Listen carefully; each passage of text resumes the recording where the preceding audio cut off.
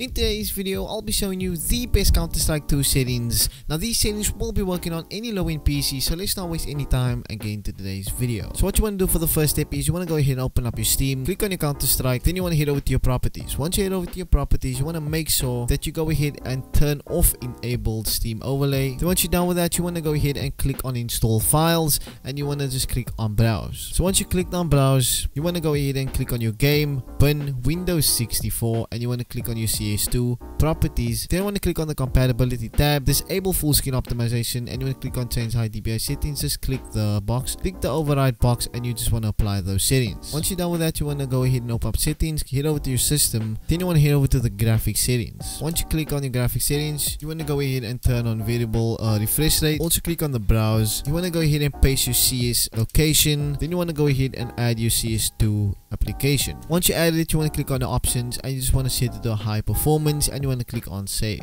Now once you're done with that, you want to head back over to your Steam, head over to the properties, and in your launch options you want to go ahead and select your Counter-Strike 2. After that, you want to go ahead and just type in this command. I will leave this command in the description so you can just copy, and then you want to go ahead and paste it there. So once you finally pasted this command, you want to head over to your game settings, and you want to put your refresh rate on the highest refresh rate available. Then head over to the advanced video settings. You can go ahead and copy all my settings. These settings are optimized for very low end PCs, so just go ahead and copy these settings. But anyway, if you did find this video helpful, please give it a like and also subscribe to this channel for more tips and tricks just like this. Anyway, I'll see you in the next video. Peace.